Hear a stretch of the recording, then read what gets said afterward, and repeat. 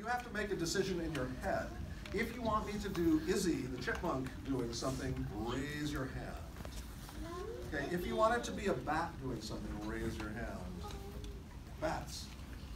Finding it hard to escape bat gravity. Okay, so I want to do a drawing of a bat doing something. This means we need a new idea of what this bat could be doing. So, what do you think the bat could do? The bat could be hanging in a cave. Bat hanging in a cave could be fun. What do you think the bat could do? Swimming in water would be fun. In the very back, what do you think the bat should do? Say that again? Bat going to the mall. What's it shopping for?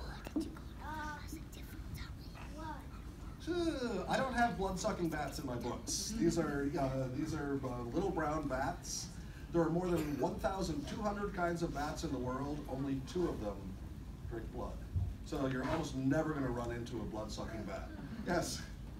Bats at the candy store. Bats at the candy store could be fun. Yes? Bat in a restaurant. Bat at a restaurant. What's it eating?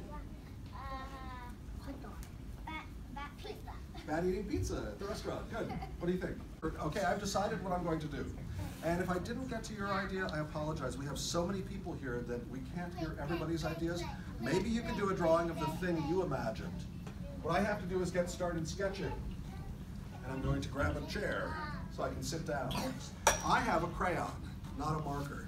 How many of you have ever messed up a marker drawing? See, I don't like drawing with markers because it's very easy to make a mistake.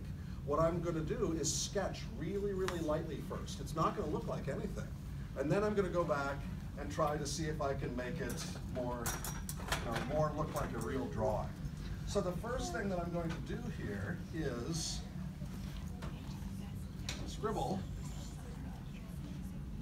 Okay. Looks like one thing.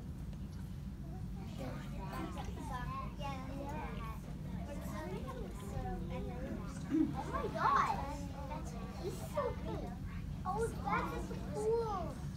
Okay. That's surfing. Now, it's a scribble. That's all it is so far. But what I'm doing is figuring out where things are going to be on the page. Now I can come back in and darken things up and add to it. So, what I'm going to do is work on her face. Yes. This is a she. Coloring in her eye. I'm coloring most of her eye except for the bottom and the very top. Fur at the edge of her nose. Well, you'll see, because doesn't it make it look a little roundy and shiny? If I colored it in completely, it would look a little bit flat.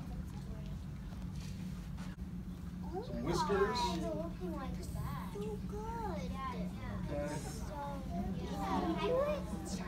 Okay. It does look a little rabbity, a little mousy.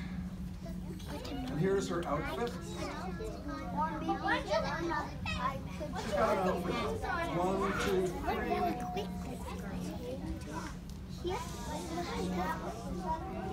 Now, how many of you have ever taken a broken piece of crayon and peeled it and used the side for shading?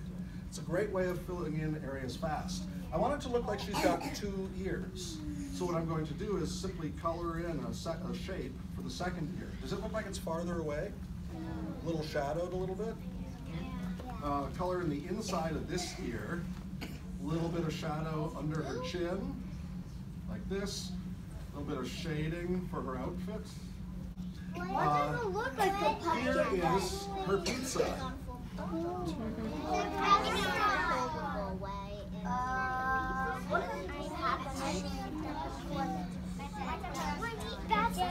Now everybody knows that they've got really good pizza in New York. So she's visiting her uncles in New York. She's standing on top of a very famous torch. A torch is like almost like, in England a torch is a flashlight, but it's basically she's got a sort of like a flame. It's like, what is it? It's like a Statue of Liberty. Very close, yes. It's like a lantern. In this case, it is the Statue of Liberty.